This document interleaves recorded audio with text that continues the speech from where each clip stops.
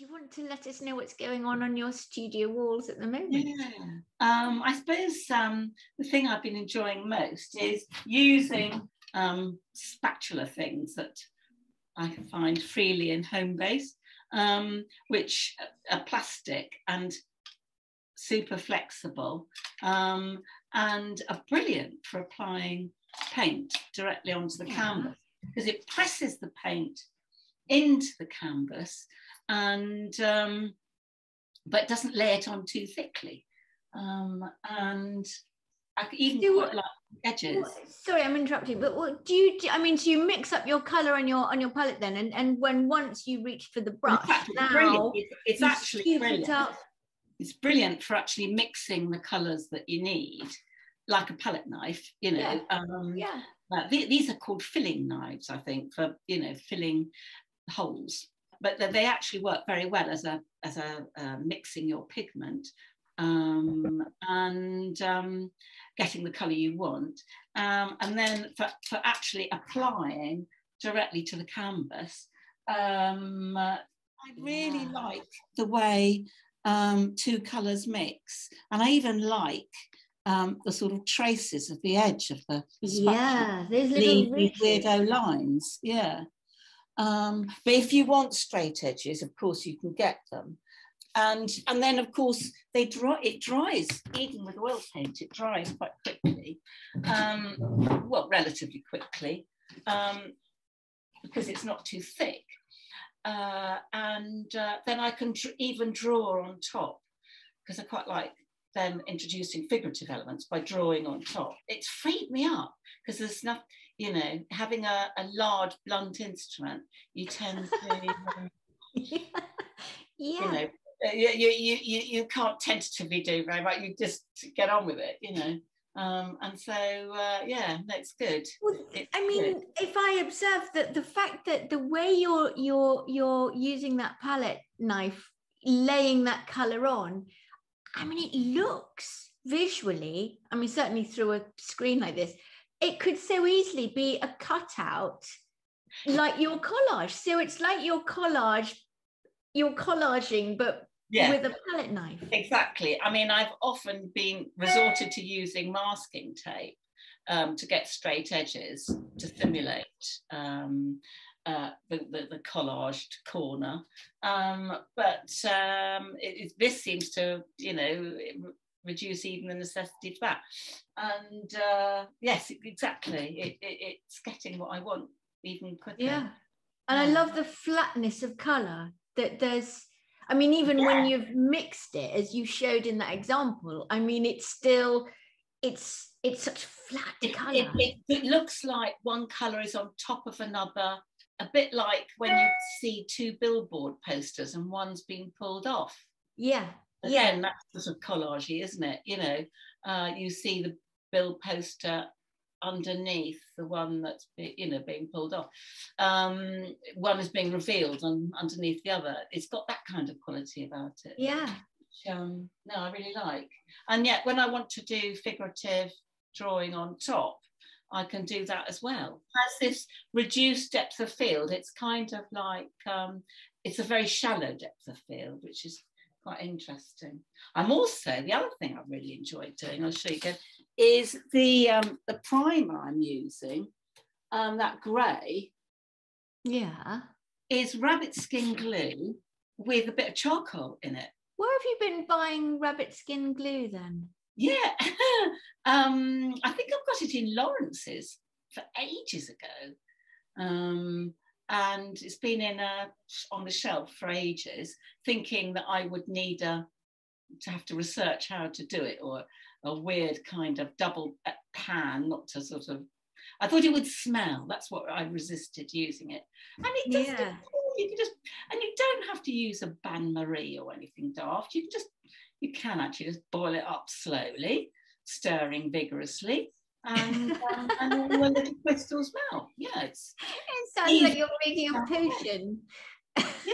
Exactly. And I've always loved making potions. I mean, my whole life has been making potions. If you go back to the resin days of making potions. But anyway, rabbit skin glue is great. and you can mix pigment in it, you can charcoal, and it's tight when it dries, and it doesn't smell. Poor old animal, poor old rabbit, you know, but never mind. I was going to say, but is it quite shiny? Does it dry shiny? No. Is it? Can you don't have a sense that you're painting on top of, so like, you know, when you use, I don't know, PVA or something, you get that sort of shiny. And in fact, it tightens up the canvas quite a lot. And so the minute you put paint on it, you notice the paint as being a very opaque medium onto something quite translucent. You know, I like that. You know, I feel like I want to leave bits of the canvas more. Well, I can see all the time that you're talking, my eyes are going up to that little pink corner of the screen. That's this painting. Yeah. Unbelievably, you know, you're painting your collage. I mean, it's like the two, historically, they work fabulously together, but it's kind of, you're melding it in a new way. Yeah. And that's yellow and red. That one too is on, because you can see where the pink is missing, leaving the rabbit skin primed canvas showing underneath, which again has a slightly billboardy quality about it. And then that is meant to be my sort of bit of newsprint collage. And the other weird thing, because that was from my COVID sketchbook that I did, you know, sort of this time last year.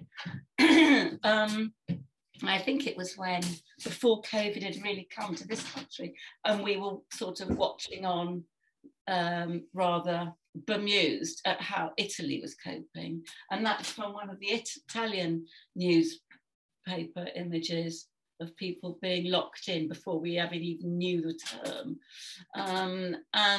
But weirdly, since I've done that painting and put that pink in, it reminds me of India now. You know, how India is now. Yeah. And suddenly it looked a bit like that. So I'm going with that. I might make it a bit more Indian. Yeah. Yeah. And that extraordinary structure, the red, is like a hopper or something. And that hopper is based on some of my drawings that I've done from walks in our countryside, where you find disused farm buildings and hoppers and drums and you know, I'm loving how this new meld, it seems confident, and I wonder how speedily you're doing this, because it's horribly fast, actually. I can you know, it takes me by surprise sometimes how I must take time to pull back and reflect sometimes, otherwise you could gallop away and well, maybe that's a good thing. No, it's clearly a good thing, because I mean, this is, you know, I mean, because I'm familiar with you and your work, and it's so Pat Thornton. Yeah.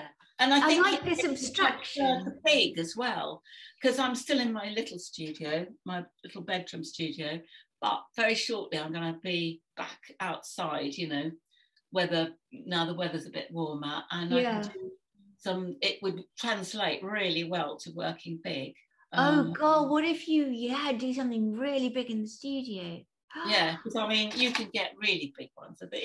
Yeah. I'll start having to have like mixing trays, you know, or start using rollers. And you'll need a step ladder and stuff like that. Yeah, exactly. Like Talar, I can pretend. Yeah. Are you working towards showing these anywhere? I am aware of Edgeland's Modern having an exhibition coming soon that I will submit bits to. I've been looking around for my bits and bobs, or my... I mean, it must be a delight for you, but we're using the word leftovers. Yeah, I mean, I've been, because in my sketchbooks, I'm always doing these kind of things anyway. You know, in terms of vitrine, I'm sure I could do things like that. Yeah, this is another thing I'm kind of interested in, is these how weird people are when they're journalists, photographers. Yes, you know, I love the way that their hands go when they're on the holding the camera. Yeah, these kind of like distorted. They become a species all on their own, don't they? A bit like the wildlife that they're taking photographs of. They too themselves become something quite exotic. You submit this because this was a fragment of a larger painting that I had on the floor. I'd been stepping over it for a few months. And because I'd abandoned it. And you chomped it out. I was looking at it and I thought I quite like it. So I'll put that into. I did realise that when we were talking about the next theme, leftovers is such a it's a good word, leftovers. You know, I think of the dinner plate and, you know, scraping off bits of, you know, what's left over, what's left behind, what's left out, you know, all of that. I realise, especially with the way you work, you know, you make use of all of those fragments, those discarded kind of bits that, I mean, I'm just looking behind you on the other side of the wall, your bits of newspaper and stuff. Yes. You know, they're treasures, aren't they? They're vital. It's like, and I love bits of words as well, especially because I'm always cutting stuff out of the newspaper even before I've read it properly, you know.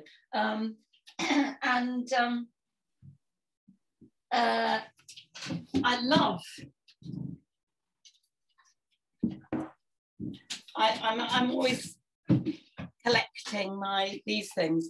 You know, I even like the shapes that they come. I mean, this was chomped out, but you've lost part of the. Yes, because it's all about football, isn't it? In fact, I always found the sporting pages most fruitful in the football pages. That all the bits of text I completely reappropriate. But because it's often very passionate writing about feelings and disappointment and excitement and stuff like that. And if you take away Arsenal and Spurs and, you know, Man United out of the context, suddenly they become feelings and expressions that we can all relate to. And this was about, you know, the scandal of the Big Six, you know. I think it was meant to say it would bother me if we never played the Big Six again or something like that. But you know, I just like the half said. I mean, I've often been accused of not finishing my sentences when I see it's sort of something I do. I'm with you there. I'm with you there. It's the unsaid stuff anyway, isn't it? Yeah. Or the half said, or the. Well, it's funny as well. I just made a little link in my head about how, you know, the scrapers you're using. You're not using artist palette knives. You're using scrapers. Yes. Well, what do scrapers do? You know, when you scrape the plate or you scrape whatever it is, you scrape all the leftovers off, don't you? And I've always liked reappropriating, because if you always use tools and brushes and artist materials, you then paint like an artist.